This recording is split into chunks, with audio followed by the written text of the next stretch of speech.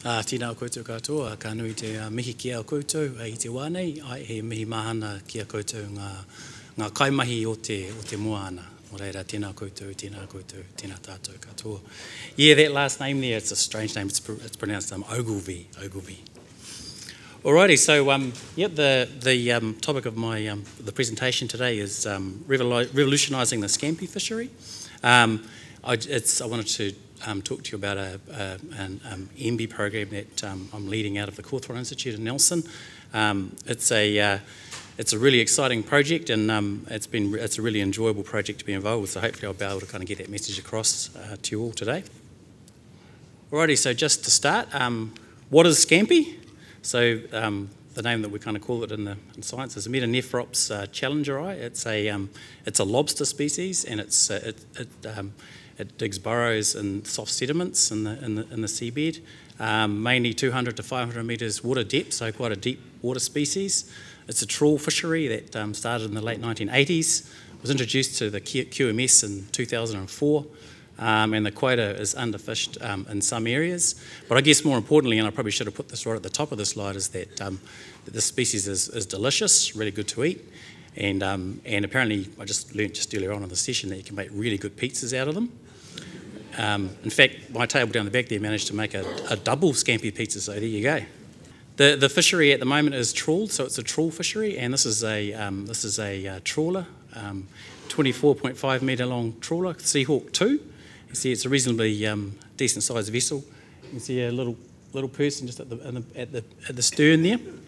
And so this is a trawler that's owned by the Waikawa Fishing Company, and so the Waikawa Fishing Company are a whānau-owned company based out of Waikawa, obviously, near Picton there. And there's two of the owners of the company here, Geoffrey Connor and Stephen Connor, and Stephen's down the back, so any really hard questions you can just go straight to Stephen and ask him. He's there with his wife Christine as well. So whānau-owned company, obviously they own that trawler and they trawl for scampi. And so a couple of years back we got into discussion, actually we had some research projects that we did with the Waikawa Fishing Company from out of Cawthron around looking at using pots for catching finfish, and that kind of led into some discussions around the possibility for doing potting for scampi. And so within the trawl, so the Waikawa Fishing Company kind of have this long history of connection with the moana, with the area, and so within the trawling process they kind of had a lot of some questions about how trawling for scampi could be improved. And so there's a number of areas where they thought there could be improvement, and just broadly speaking there's economic and environmental areas. And so for this presentation I kind of want to focus on potential areas for improvement in the economic space. So some areas here, you can see on the left hand side, you've got wear on fishing gear, there's potential improvement there, there's potential improvement around the product damage space. There's improvement within the bycatch space. There's also a lot of improvement that could be made in terms of reducing the fuel costs for the trawl fishery. And then also on the right-hand side, we've got at the moment within the fishery, the female scampi that have fertilised eggs that they're carrying under their tails they go to market, so they're sold as is. So there's potential for improvement there. So two kind of major ways of making these improvements, and I guess this kind of gets into that disruptive technology space which was mentioned earlier on, is potting. So instead of using a trawl, attempt to use pots for scampi, and then the second way is to actually using aquaculture, so on growing those fertilised eggs that the females carry on into new product. So these two areas make up the two major parts of the research program that we're running. So they form the basis of the research program called Kahau Te Rangatahi, and within that program, it's an MB funded program, so Ministry of Business, Innovation and Employment funded program, around about $1.3 million per annum over 6 years, and we're kind of coming into the end of the second year of this research program, so we're almost a third of the way through the program. We're way to go. So there's four organisations involved, obviously the Waikawa Fishing Company, Zebra Tech Limited out of Nelson, who I always tell everybody that they do kind of the gadgety things like making new products using 3D printing. And then we've got University of Auckland, and obviously it's being run out of the Cawthron Institute. And in addition, we have an international technical advisory group. We've got 7 experts from 5 different countries around the world They have a whole range of expertise within the space that we're talking about. But just to kind of segue, I guess, into the next slide, that on the right-hand side in the front there is a woman called Margarita Castro, who's from Portugal, the University of the Algarve, and she's been doing a lot of research around converting the trawl scampi fishery for Northern Hemisphere species of scampi around Portugal to potting. So she's been a really useful source of knowledge for what we're doing. So that leads me in to talk about the first part of the research here, and that's attempting to pot for scampi. And so what we've done is we've actually done some trials, some seed trials with creels from the Northern Hemisphere. So there's small pots that are designed for the capture. So this is their species of scampi, Nephrops norvegicus. And you can see on the right-hand side there's a creel with 3 of them in it. And so we've done quite a substantial amount of work at sea with 5 different types of creels that have come from the Northern Hemisphere. So the 3 on the left-hand side, well, the 1 in the middle and the 2 on the left, they come from Sweden, and then the 2 on the right-hand side are from Wales. And so to give you a rough idea, these are about they're pretty small. They're like 500 to 700 mil in length, these creels. And so the seed trial, there's a bunch of the creels there on the back of Seahawk 2. We did five of each of the, we did 105 of each of the types of creels with a total of 25,987 hours of fishing with them. And with that amount of work, everyone's laughing, they've already seen the next bit of the slide, we caught a scampi, so there. And so, well, it's kind of exciting in a way because, we've caught a scampi in a pot, which is what we set out to do. So it's kind of, first step along the pathway. Admittedly, it's a very, very low catch per unit effort. So there's our scampi right there. We should give it a name, actually. Colin, I've been told. I'll remember that. Alrighty, so that kind of led to, when we started out in this research, we didn't know how well these scampi would take to being in the laboratory environment, and it turns out, in actual fact, that they keep really well. They do really well in the laboratory environment, well, in tanks, and so we've been able to actually follow up with this and do quite a bit of work on the fundamental behaviour of our scampi.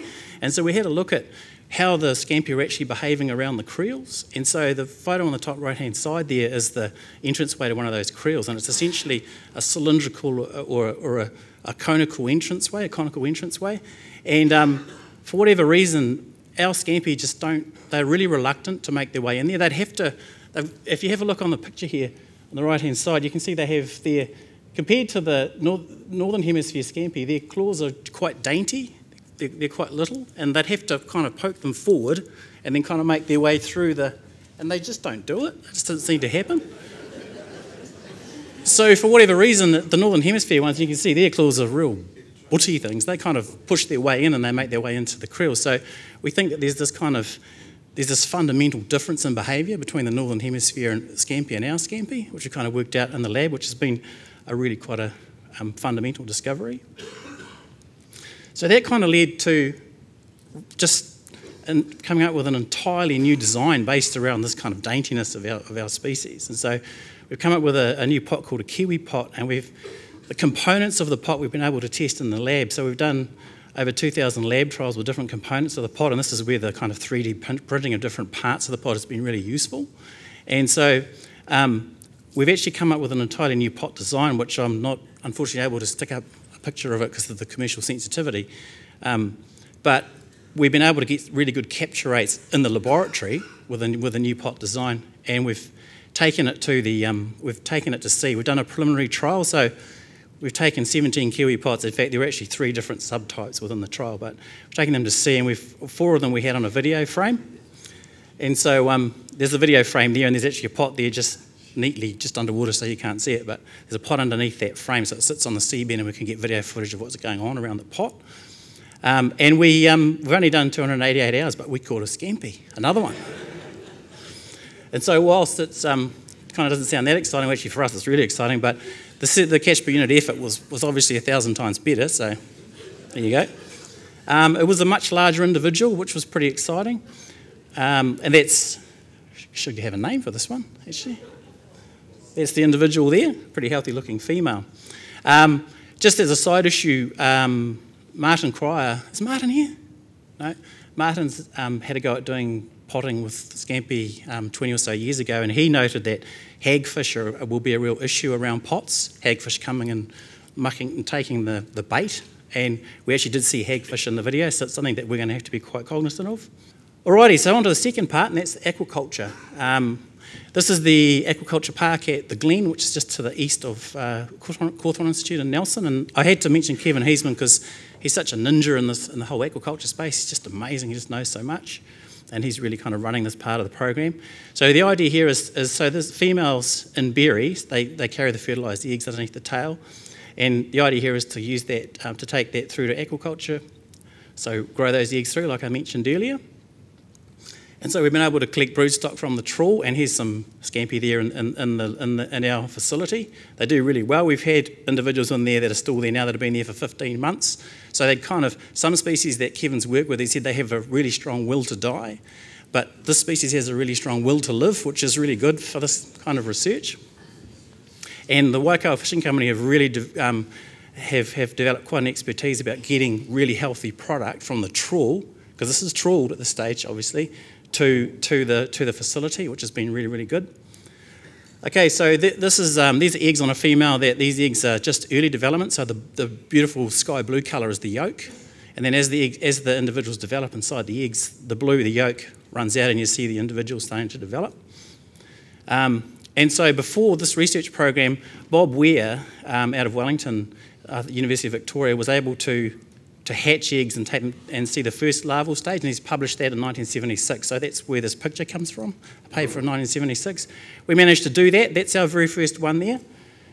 It didn't live for very long, but we managed to get it to hatch, so this is earlier in the program. So we've replicated that, but we've actually gone further and been able to grow them right through. We've discovered there's 3 larval stages, so we've got them right through 3 larval stages, and we've actually been able to on-grow them to post-larval as well. So that there is the very first post-larval scampi that we've had hatch from out of the at the hatchery. The food obviously is a key thing, and a couple of the people on the international tag have been vital with that knowledge about what to feed them. Everything beyond the first larval stage is really new to science, and it's really new for us. It's really quite exciting stuff. At the moment, right now at the facility, we've got 17 post-larval individuals, and the oldest is 92 days since it became post-larval as of today. And to finish, I just wanted to show you a video of the scampi. Now we don't know yet. Talking about naming these things, we don't know yet whether it's a boy or a girl. And one of the technicians at the facility decided to call it Caitlin. So there you go. So I just wanted to show you this video because even the behaviour and the way they act is all completely new. It's kind of exciting, certainly exciting for me as a biologist. So you can see the animal kind of waving its pleopods underneath its tail and bringing water current in underneath. And so this animal's feeding. Hopefully it's clear enough. You can see food particles being taken in underneath, and the water currents will pull those food particles in. The animal will feed. So for us, actually, obviously food is key, and being able to actually film this and see these animals happily eating is really quite exciting. See that, the water current being pushed in underneath.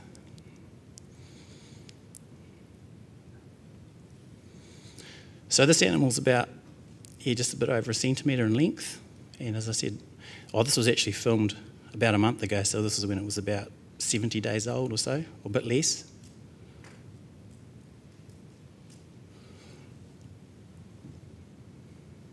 So the post-larvals are essentially little adults. So we've managed to breed them through to that small adult stage. And so now we're learning about what happens beyond there, and the idea really is to get them right through. So just to finish off, we've made really good progress with the potting and aquaculture. We've also got another part of the research which is looking at lures, so lures to use with the pots. And so the next steps really are to do a fuller trial with the kiwi pot at sea, and then to look at increasing the post-larval production. Nō reira, ka nui te mihi ki a koutou, kia ora.